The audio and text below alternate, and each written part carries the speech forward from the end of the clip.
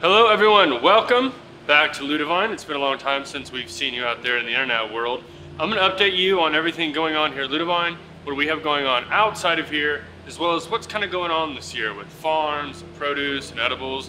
There's a lot more than you probably realized. If you kind of start catching up with this last year, realize there wasn't a lot of stuff. Well, this year has been absolutely wonderful. I mean, we can't even begin to talk about how much stuff we have. We've had a wet summer, great temperatures, so the fields are producing tons of stuff. Mainly, we didn't have last year, fruit. Oklahoma peaches, blackberries, nectarines, apples, pears, as well as sand plums, which are wild edible. Passion fruit, yes, it grows wild here in Oklahoma, as well as many, many other things. I want to talk to you guys about all that. But if you're super interested in what's going on with all this stuff, you can come up to Langston University on July 14th. Myself and Mark Dunham of At Oklahoma Cooks, we will be giving a speech and a talk on using wild edibles and wild fruits and how you can incorporate them into your home and use them and also save a lot of money by harvesting yourself for you people watching your budget out there. Also going on within Ludivine currently, and what we're planning on is an Outstanding in the Field dinner. This dinner is going to be held at the end of October. You can go to outstandinginthefield.com and sign up. There's lots of other great chefs in the city helping us out. It's a huge feast in the middle of a farm, which is going to be really awesome. You get to do a farm tour, see what we're doing, and we'll be picking and harvesting as we cook right there. So it's a very interactive, very fun dinner. And yes, for you people questioning, there is wine and there is cocktails. So it'll be a lot of fun hanging out on the farm that evening.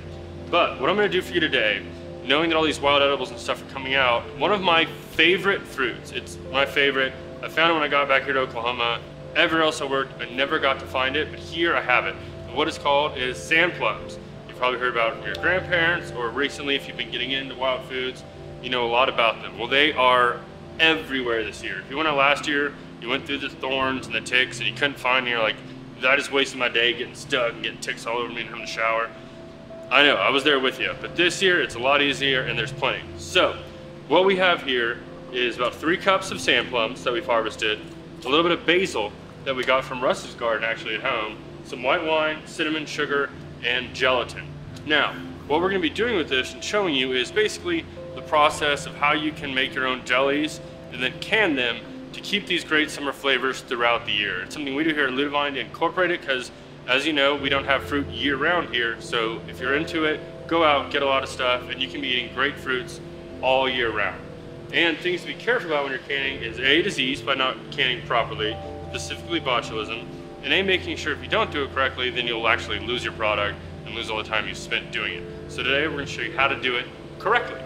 So, take your sand plums, dump them in your pot. That's it. Take your wine. You're just gonna cover the sand plums. Take your cinnamon right here, dump it right in. Your basil, right on top, and your sugar. And then all you're gonna do with this is put it over medium heat for about an hour and a half. If you know sand plums, they usually have pits. And you might say, Jonathan, why don't you take the pits out before you do it? Well, it's very difficult to take them out, and you actually get a much better flavor with sand plums by not taking them out. The reason is they're quite bitter. And if you take those pits out, the seed and everything is gonna break down, and the skin's gonna break down into it, which is really the bitter part of the sand plum. You're gonna end up with a very bitter product. And that's exactly what we do not want. So this, just gonna take it.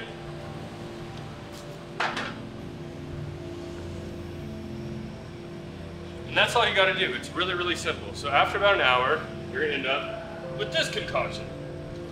Now, as you can see, it's become a lot more syrupy, and you can see the color now in the liquid.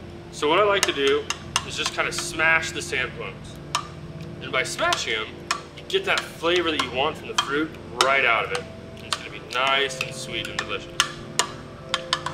And once you've accomplished that, we're gonna simply strain it. By straining it, you save yourself a lot of time by not having to take all the pits out and do all that. Get yourself a nice fine strainer, take your liquid, and simply just pour it in. Make it a little bit of a mess here. A good trick for straining is give it a little tap. It'll help the juice come out a little bit faster. And you might sit there sometimes and go, God, it's taking forever. Just tap it. And if you want, you can take a ladle and actually smash it into it if you're able to do that. And there we go. Now, a lot of times you can bloom gelatin what I like to do is just take it and just start stirring. This is 3 tablespoons. Just add it in, slowly but surely. Make sure you get it very incorporated. And by having your liquids semi-warm when you do this, don't let it chill down, and you don't want it to be too hot. If it's too hot, the second you put that gelatin in there, it's just gonna get really firm on you and there's no way to get in there.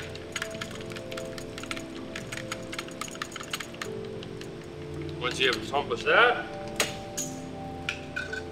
you're gonna take it and pour it into your jar. Now this part's actually important. When you pour it in, you wanna leave some airspace. If you don't leave that airspace, when you go to can it, you're not gonna be able to get the seal that you're looking for. So it's another very important step.